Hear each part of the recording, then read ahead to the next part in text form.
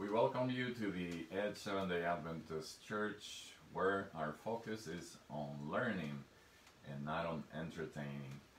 Thank you that you could make it here with us once again on this beautiful, cool Sabbath day.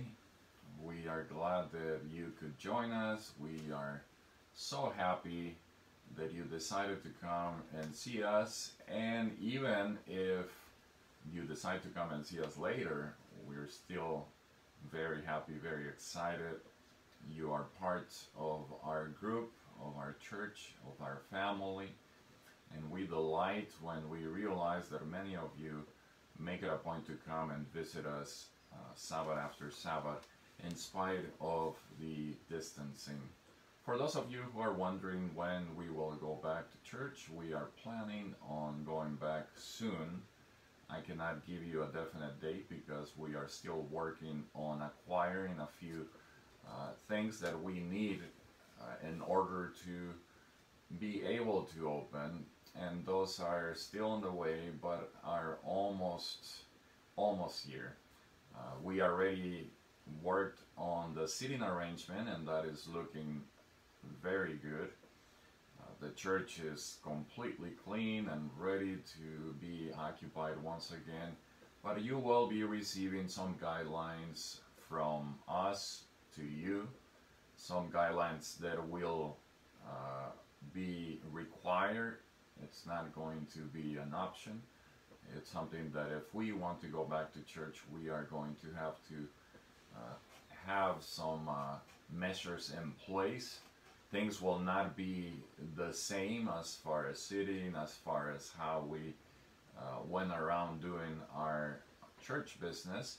However, we will be able to be together and fellowship in the same room, and that will be a blessing.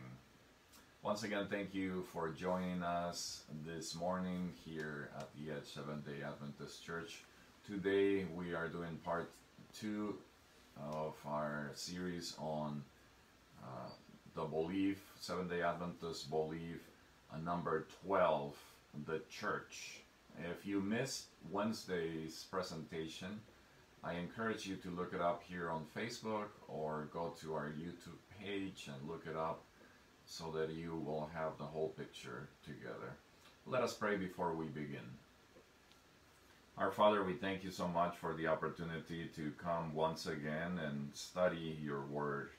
Every time that we open the Bible, we are blessed, and especially if we ask for your presence and your leading, which we are doing this morning.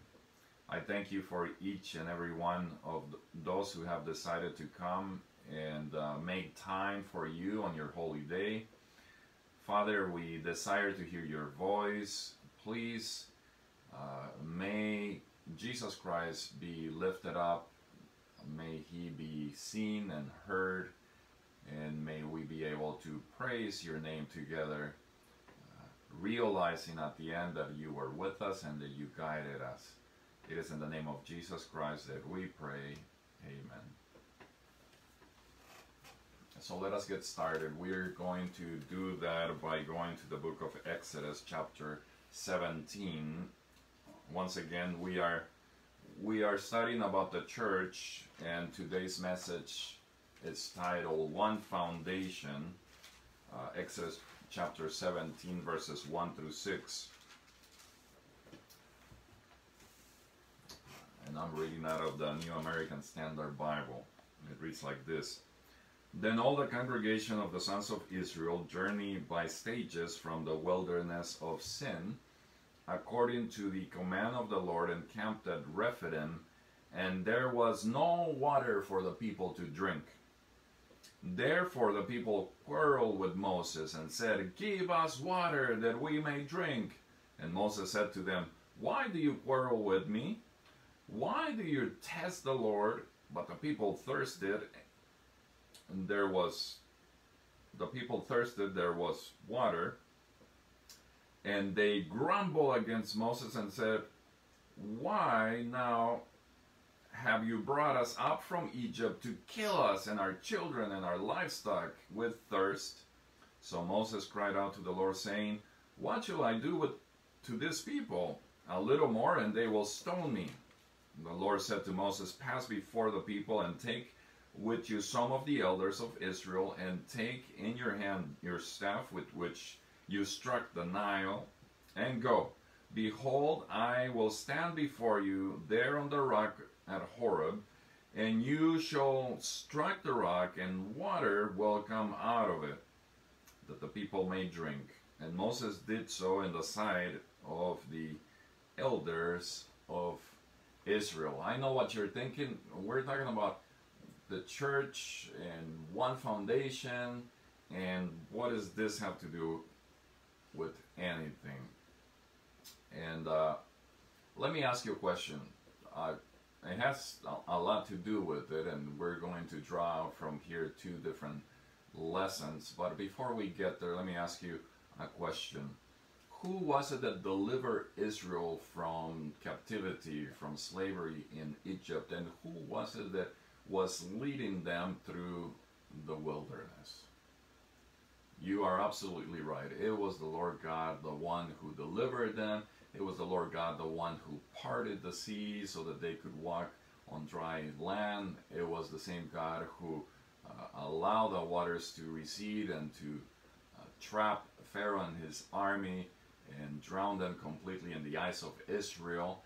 It was the same God who was leading them apparently in this barren land with no water where they thirsted, and yet they seem to have forgotten all about that. Like I said, there's 2 lessons that I think are important. The first one is a practical lesson, and that is that the Lord sometimes leads us through dry, barren, and thirsty ground. Sometimes the Lord will lead you through places where you're going to thirst, where you are going to suffer, where you are going to cry, where things are not going to be easy, where circumstances will be adverse to the point that you are going to feel like you are alone, like the Lord has deserted you, like you are lost, like nothing is working out. You are going to be afraid. Perhaps you're going to be thirsting physically or spiritually. And the Lord does this not because He delights in watching us suffer while He drinks His ice cold lemonade from heaven and watching us suffer and thirst. No, He does this because He wants He wants us to learn something. And this something that He wants us to learn or to realize, because we often forget it. We find it in the Gospel of John. Go with me to the Gospel of John, chapter 6. And Jesus here tells us what that is. John chapter 6 and verse 35. Jesus says to them, I am the bread of life. He who comes to me will not hunger, and he who believes in me will never thirst. Jesus is the solution for our hungering and for our thirsting. You see, all along Israel had the solution in their midst. It was the same God who delivered them, who opened the sea. It was the same God who defeated their enemies, who were persecuting them. The same God who had everything in His hands to give them water to drink. And yet they concentrated on the problem instead of concentrating on the solution. They tried to find a scapegoat in Moses, as if Moses was the one who had, by his own power, through his own decision and planning, brought them out of Egypt. Moses was simply an instrument in the Lord's hands, but it was the Lord all along who was doing all the work. It was the Lord who all along had brought them out of Egypt, who had provided for them, and who was more than willing to continue to provide. But He wanted Israel to learn this this very important lesson that when you run into trouble, do not concentrate on the problem, but seek for the solution upwards where God is. Go to Him in prayer. Talk to Him when you are feeling thirsty, be it spiritual thirst or physical thirst. Talk to Him because He has your best interest in mind. But there's also a spiritual lesson that we can draw from this, and the spiritual lesson is that Jesus is the rock. Jesus is the rock from whence the cool waters flow, from where this living waters come from. He is that rock. He has what we need. Listen to this. If we skip a few chapters here, chapter 7 and verse 37 and 38, he tells us that.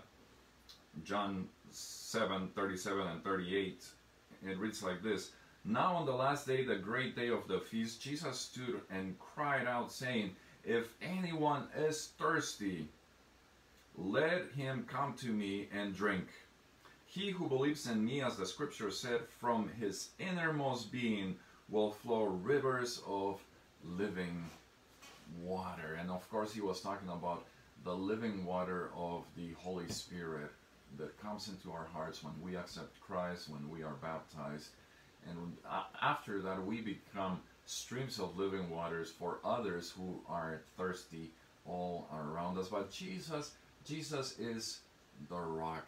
Jesus, that rock that Moses was to strike the first time, was a sure representation of Jesus Christ, a sure representation of how Jesus was going to be struck for us on the cross of Calvary, and how through his death we would be able to receive this gift of living waters. And how, how from now on we don't have to strike the rock, we simply have to ask him for help. We simply have to approach the throne of grace, believing that he cares for us, that he has our best interest in mind, that he loves us, and that he delights in giving his children what they request. Jesus is the rock. He is our sure foundation. Just like hymn 348 of the Seventh-day Adventist hymnal reads, the church has one foundation. 'Tis Jesus Christ, her Lord. And this is a point that I want us to concentrate on. This is the lesson that I want us to concentrate on, because we are talking about the church, and most importantly, we need to understand and we need to dissipate any doubt out there, because you will run into some people who will have other opinions as to who is this sure foundation. And so for that is that we are going to concentrate our efforts on this second lesson. Jesus Christ as the rock, as the cornerstone, as the foundation, meaning as the sure ground where the building is built. So let's go together to the book of Isaiah. It's important for us to begin in the Old Testament. Isaiah chapter 28 and verse 16. Isaiah 28 verse 16.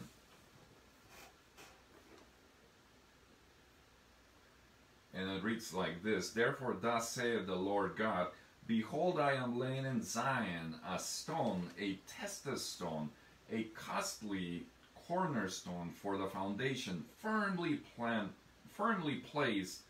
But listen to this. He's talking about a stone, but listen to what he says. He who believes in it. In other words, he who believes in the stone, this tested stone, this costly cornerstone, he who believes in the stone, depending on what translation you have, either you will not be disturbed or you will not move around hastily. In other words, you are not going to be disturbed. You are not going to be distraught. You are not going to be looking around you for a sure foundation, because it's going to be under you. And so this is a messianic prophecy. It says that the Lord God says, "Behold, I am laying in Zion, in the city of God, a stone, a tested stone, a costly cornerstone, for the foundation, firmly placed."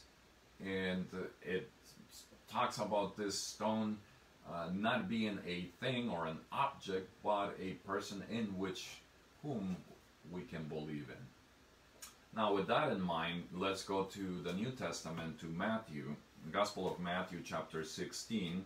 I wanted us to have that as our foundation, no pun intended, so that we can stand firm. So many puns that you can come up with. So you can stand firm, because when you get to difficult texts, if you have been reading the Sabbath School Quarterly, which I recommend all of you to read, because that is what makes us Seventh-day Adventists. That is what unites us with the rest of the world church. If you have been reading the Sabbath School Quarterly for this week, we were talking about difficult text. And this is one of those difficult texts that some people read it or they just want to skip it. They don't want to talk about it. They come up with all kinds of weird explanations for it. And there's disagreement between Christians as to what it means. But it's important for us not to hide our faces or our heads from difficult texts. Difficult texts are there, but that doesn't mean that the Bible contradicts itself. Never does the Bible contradict itself, no matter what anyone tells you, because if the Bible contradicted itself, it wouldn't be the sure word of God. God is perfect. He doesn't contradict himself. Then there has to be another explanation. There has to be a way to understand difficult texts. And the way to understand difficult texts is by comparing Scripture with Scripture. It's by going to the source. It's not by going to other external sources. It's first of all to go to the Bible itself. So let's read this difficult text here in Matthew chapter 16, verses 13. We're going to begin in 13 and go all the way to 18, because we want to have the context. It's important always to, especially with difficult texts, to have the context of what is happening. Now when Jesus came into the district of Caesarea of Philippi, he was asking his disciples, "Who do people say that the Son of Man is?" And they said, "Well, some say John the Baptist, and others Elijah, but still others Jeremiah or one of the prophets." He said to them, "But who do you say that I am?" Simon Peter answered, "You are the Christ, the Son of the living God." And Jesus said to him, "Blessed are you, Simon Bar-Jonah, or son of John, because flesh and blood did not reveal this to you, but my Father who is in heaven." Verse 18, "I also say to you that you are Peter, and upon this rock I will build my church, and the gates of Hades will not overpower it." Now Peter has just made the great confession that all Christians at one point or another have to make. This is what gets you to be a Christian. You have to make this great confession, and the great confession is, you are the Christ, the Son of the living God. You are not just a man. You are not just a good teacher. You are not just a prophet. You are the Christ, the Son of the living God. And because he was the one that answered his question, some people think that Jesus is seemingly telling Peter that he was the rock upon which he would build his church. That's where the difficulty comes in. A lot of people say, well, you see, Peter was the first bishop, or he was the foundation. He was to be the foundation of the church. He was to be the cornerstone of the church. It's upon Peter that the church is built upon. Now it's important for us to keep this in mind because we need to ask the Bible some questions. It's important for us to ask the Bible some questions. The first question is this accurate? Is this an accurate portrayal of Peter? Did Peter understand this himself? Or did Peter understand this about himself? Did he think that he was the rock? Did he act as he was the rock upon which the church was built? And so we need to allow the Bible to interpret itself.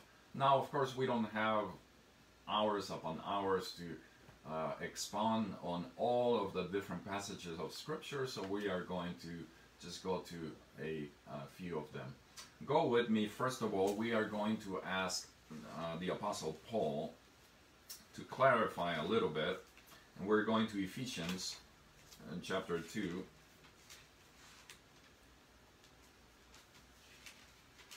Ephesians is after Galatians, chapter 2 and verses 20 through 22. I chose this verse because this one also causes a little friction with some people, some Adventists, and I actually like those verses that are a little uncomfortable because they make us think, and we have to reason through them. We have to find an explanation for them. We should never be like, oh, I don't know, and just don't read it. Skip that part of Scripture. That's not the answer, and you're never going to convince anyone by saying that. And so it's important. That friction, I find it very, very interesting, very important for me because it pushes me to study, and I hope it does the same for you. Well, here in Ephesians chapter 2, verse 20, the Apostle Paul says the following, which almost seems to, go with what Jesus had said in Matthew. It says, having been built on the foundation of the apostles and the prophets. In other words, he is making it sound like we are built upon the foundation of the apostles and the prophets. So if you completely discard the fact that Jesus, meant to say that he was going to build his church upon the foundation, and part of the foundation was the apostles, those whom he called, then you have a problem when you come to Ephesians 2:20, because Paul seems to be talking about the fact that a foundation is built upon the prophets and the apostles. Thankfully, he doesn't just end the chapter there and then leave us hanging and leave us even more confused than when we started. He continues, and praise the Lord that he continues to expound. He says, I'm going to read it again. Having been built on the foundation of the apostles and the prophets, Christ Jesus himself being what?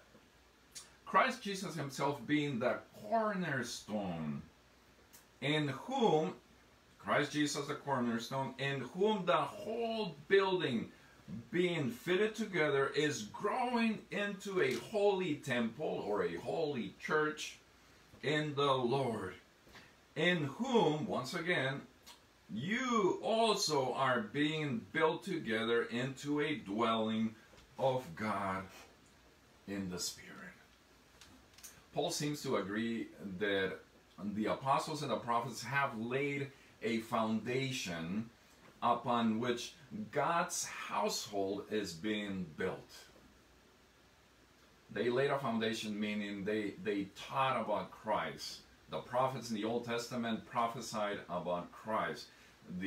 Those in the New Testament also prophesied about Christ. And so through their teachings and through their life, they are building a foundation, but they are not the foundation upon which the church is built. They're not at the very bottom. Even under them, there's the cornerstone. And under them is the cornerstone, which is Jesus Christ. And that is important for us to understand. he adds that Jesus is the cornerstone of the foundation. In other words, Jesus is the one who holds the foundation that the prophets and the apostles laid down. Without Jesus, their foundation would crumble to the ground. Without Jesus, his life, his death, his resurrection, his ascension into heaven, his work of intercession for us right now, without Jesus and his life, without Jesus and the gospel of Jesus, the foundation that all of these people laid down, it would matter none. It would crumble, it would fall, it would make no sense. So we need Jesus as the cornerstone. We need Jesus at the very bottom. He is that rock upon which the building is being built. Now, we need to ask Peter, because if anyone knows what Jesus meant in Matthew, it's Peter himself. I mean, he must know something that we don't know. I mean, he is a witness to the words of Jesus. And if Jesus meant that he was the rock, that he was the foundation of the church, then surely Peter would have known that, and he would have told us, and he would have acted as if he was. And so we have to go to Peter. Peter needs to tell us something here. And so let's go and ask Peter. Let's go to 1 Peter, the first letter of Peter, chapter 2, verses 4 through 8.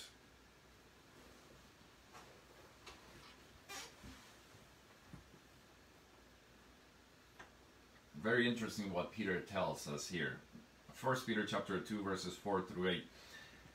And coming to him, coming to Jesus, as to a living stone, Jesus is a living stone, which has been rejected by men, but is choice and precious in the sight of God, you also, as living stones, are being built up as a spiritual house for a holy priesthood, to offer up spiritual sacrifices acceptable to God through Jesus Christ. For this is contained in Scripture, behold, I lay in Zion, quoting Isaiah, a choice stone, a precious cornerstone, and he who believes in him will not be disappointed. This precious value then is for you who believe, but for those who disbelieve, the stone which the builders rejected, this became the very cornerstone, and a stone of stumbling, and a rock of offense. Peter here provides a powerful personal testimony that would be hard to refute by anyone. If he taught that Jesus meant that he himself was the rock upon which the church was going to be built, then or upon which the church would rest, then he'd surely have said something to us to that effect. However, instead, Peter speaks of Christ as the living stone, the precious cornerstone, upon which we, all of us who accept Christ, all of us who come into his church, all of us who are baptized into his name, all of us, like living stones, are being built upon him. Well, let me explain a little bit what that means. Each one of us is part of the edifice of God's church. Each one of us. You see, all of us are part of the church. And the church is this spiritual building. And it's composed of everyone who has ever accepted Christ and lived by Christ. Every single person who has accepted him has become part of this building. That includes you, that includes me. All of us are living stones when we come to the living stone, Jesus Christ. And so all of us are like a brick on this building. Each one of us is laid on the foundation of the apostles, first of all, of the prophets, but also on the foundation of those who brought you into the church, on their teaching, on their lifestyle, on their example to you. And then those who you bring into the church will be built, upon you, and so on and so forth. But if you go down, down, down, down, down, you go, from where you are at, and those who brought you in, and the next one's down, down, down. Finally, you get to the apostles, and you get to the prophets. But at the very bottom, it's not a human like you and me. At the very bottom is Jesus Christ. Jesus Christ is the one that holds the whole edifice together. He is the one that holds his church together. He is the sure foundation. He is the cornerstone, the precious cornerstone. He is the one upon which all of us are being built. But we are part of the church. So there we are, tiny little pebble here and there, but it doesn't matter. I don't know if you've ever seen someone, or you yourself have made cement before, and you've seen people pouring cement.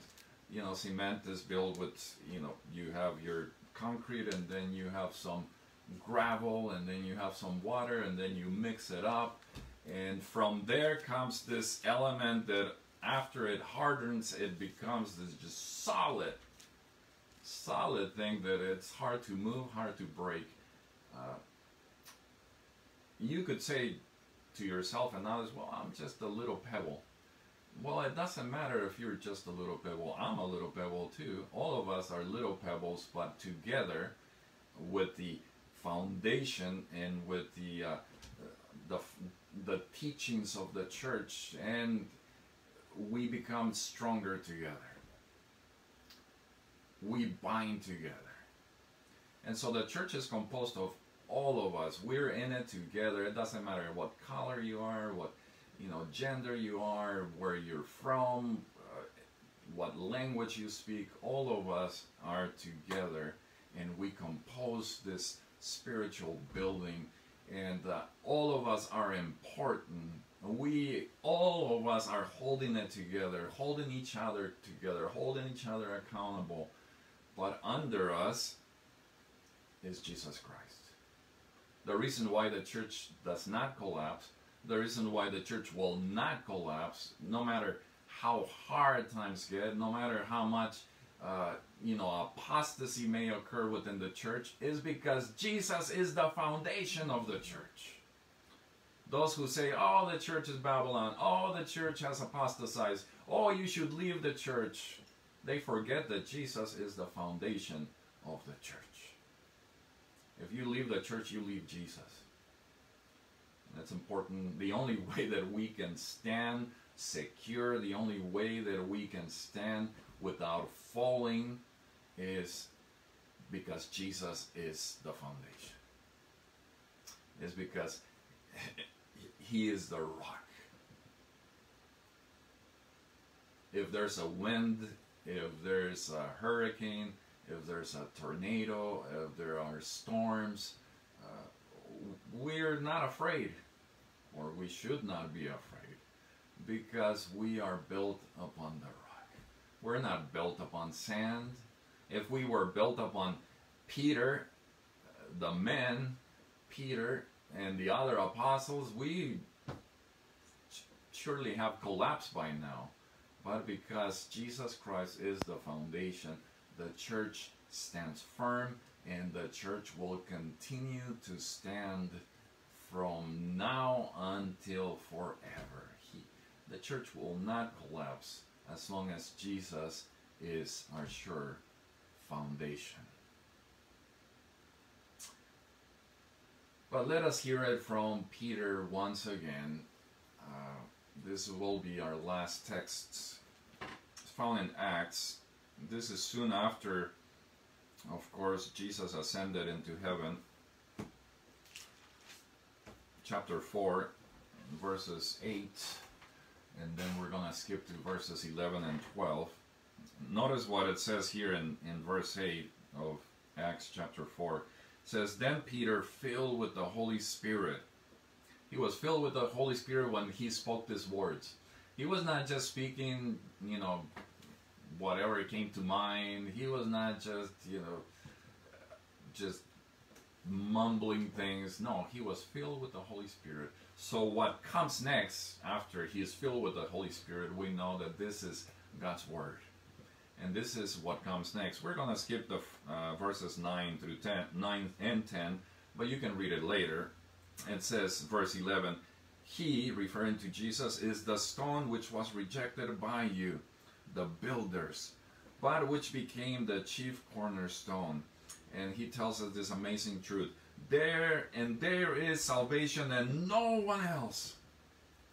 For there is no other name under heaven that has been given among men by which we must be saved. Peter, under the influence of the Holy Spirit, did not testify about himself being the cornerstone. He did not say, I am the rock. He did not say, it's upon me that the church is built. He gave all the glory, all the honor, all the praise, and all the credit to Jesus Christ.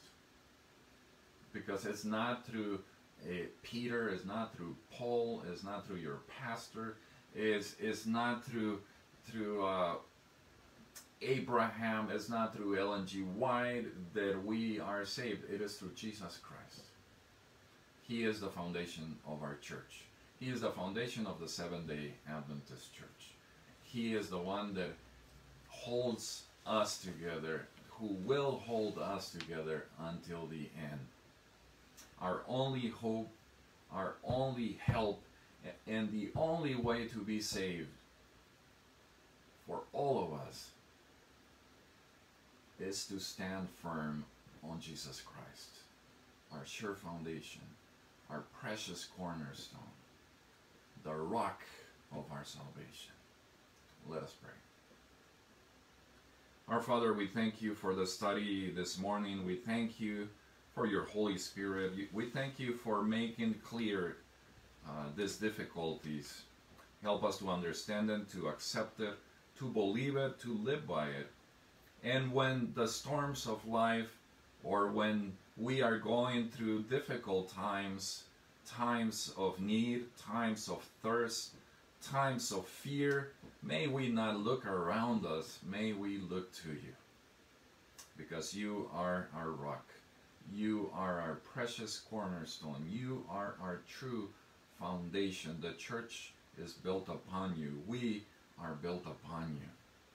We thank you that we have this sure foundation. It definitely fills us with courage to move forward.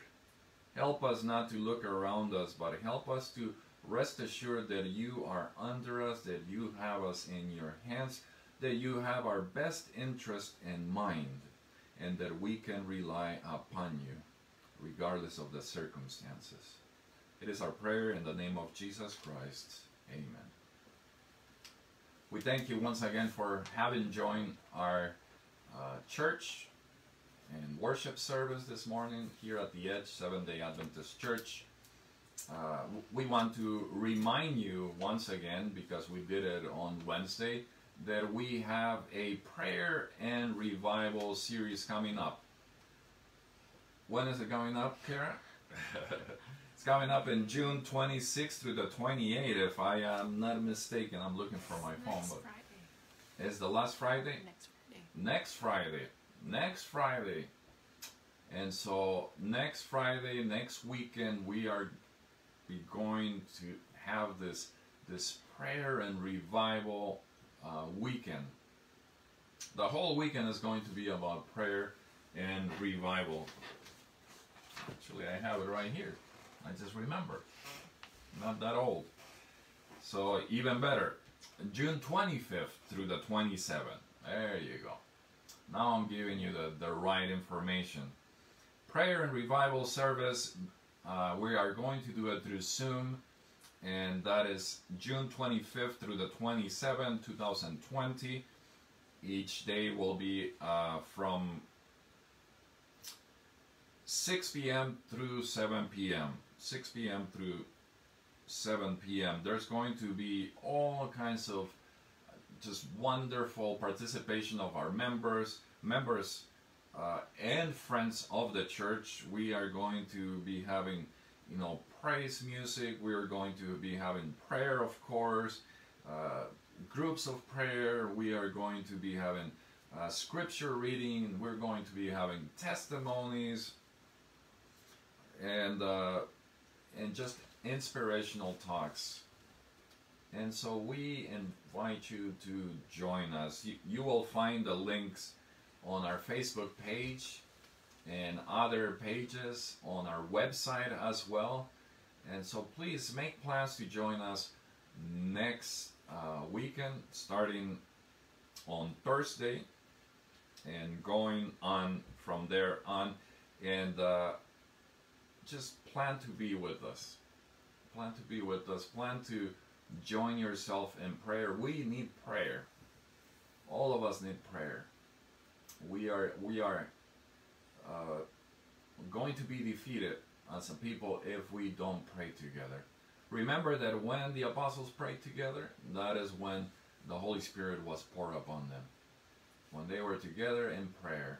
And so it's very important for us as a church to do likewise. And so we invite you next weekend, next Thursday, to come and pray with us. Let us experience revival as a church. May the Lord bless you the rest of this holy day.